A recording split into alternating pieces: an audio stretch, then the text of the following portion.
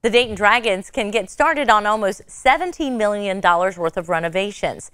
The city approved its portion of the funding tonight, which means the county and the Dragons are both willing to contribute.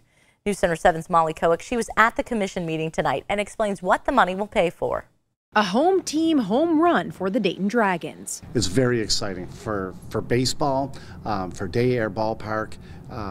We just can't wait to get started. Get started, Robert Murphy, the team's president, said on infrastructure improvements, including a new roof, heating and air conditioning work, and plumbing. There's all sorts of projects that we have lined up. As things age, you have to replace them. City Manager Shelley Dickstein is pleased. Commission approved $6 million in funding Wednesday so the ballpark can move forward with help from Montgomery County, the state, the Dragons, and the field's catering service for a total of almost $17 million. I think that's the way things happen in Dayton. Nobody ever really does something by themselves. They always have other people there to help them and support them.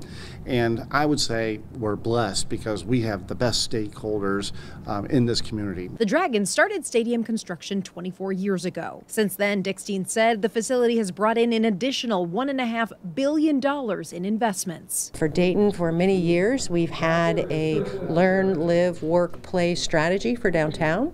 And this is a really important part of that strategy so that we can continue to be the region's playground and have these entertainment amenities that draw people to Dayton. In Dayton, Molly Koick, News Center 7.